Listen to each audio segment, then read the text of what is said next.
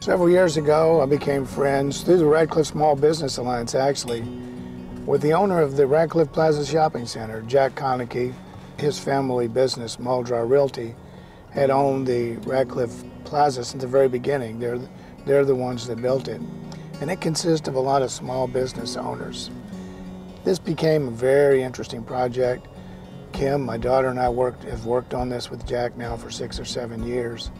And overall, it's been a great experience because I've gotten a chance to meet all these small business owners. They're doing the best they can, and sometimes it's a tough market.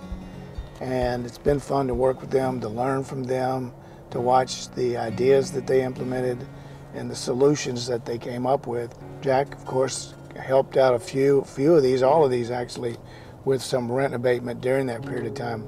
And overall, this has been a great experience for me. I've learned from it. I've met so many people, and I've learned a tremendous amount from Jack Konecki, who is a person who spent many years in corporate America.